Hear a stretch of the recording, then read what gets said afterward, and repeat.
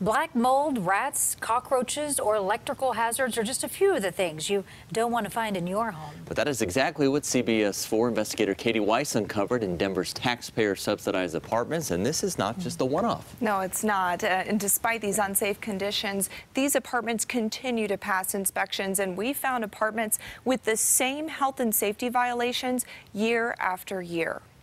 It's very frustrating. That's how Tanya Rocco described living at these apartments in South Denver last year.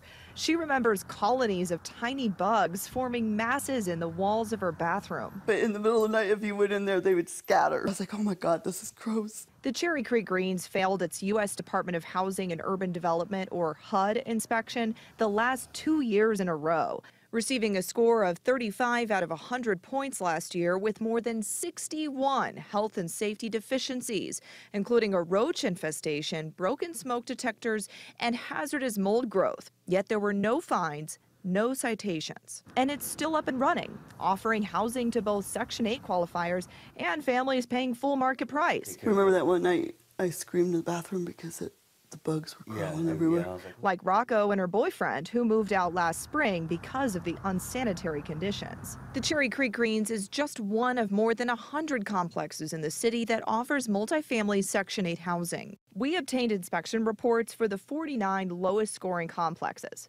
Over the last 5 years, inspectors found 25 complexes had electrical hazards, 17 complexes had toxic mold, 11 had a pest infestation, and 13 had windows that wouldn't lock. When complexes receive bad marks, they're only required to submit proof the problems have been fixed. There's no follow-up inspection until at least a year later.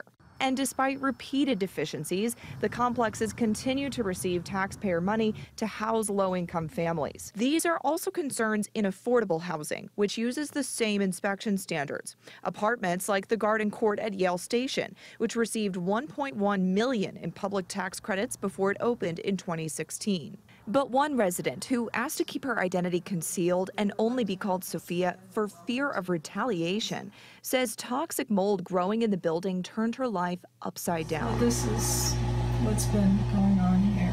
As someone allergic to mold, Sophia tells me she suffered health impacts after being exposed to this mold she recorded in her apartment in 2018. When I'm exposed to these toxins, my brain does swell and it causes cognition issues, memory issues. The complex moved her to a different unit, but Sophia says she had the air tested in her new unit and mold was still detected. Living on a tight income, Sophia says she can't move, and her symptoms continue to persist. So then one day I couldn't remember my name. I didn't know who I was. As a result of our reporting, Garden Court tells me it will be testing Sophia's unit for mold, as well as this entire building and all of the buildings it owns around the city.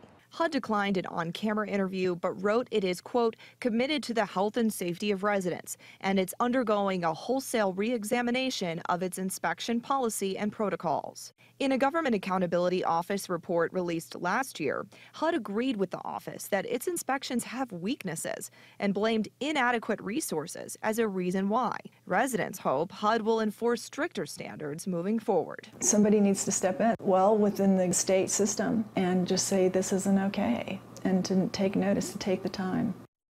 And I've reached out to the Cherry Creek Greens for comment, and so far I've not heard back. We've also published the inspection reports of some of the lowest scoring complexes in the city. If you'd like to search for your complex's report, just find this story on our website, cbsdenver.com. And what stood out to me is no follow-up inspection for a year. Yes, wow, yes, absolutely. All right, thanks, Katie.